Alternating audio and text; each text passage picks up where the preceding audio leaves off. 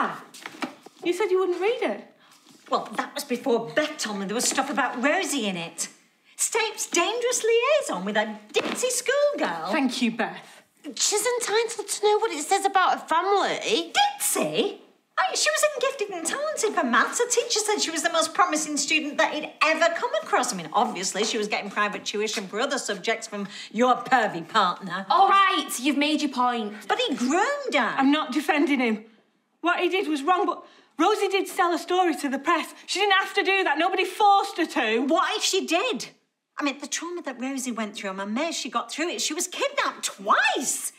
You know, this book could trigger all kinds of stuff. He's disgusting. I hope he rots in hell. You should have stopped this. We tried to stop it, Sally, OK? And we failed.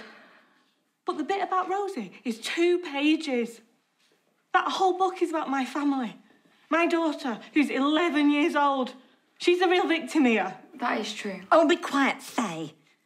You're not the only victim, you and your daughter. What about my daughter's name being dragged through the mud? Stop banging on about Rosie.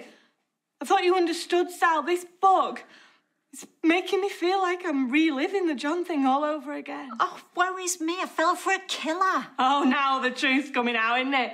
Anyone else want to throw the 2 pence in? You know, there's one part of this book that I really do agree with. The stuff about Hope being her father's daughter. He got that spot on, and she's not ashamed of him either, is she? Oh, no, far from it.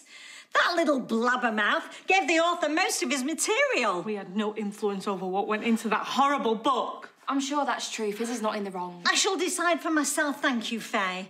What on earth is going on here? Nothing.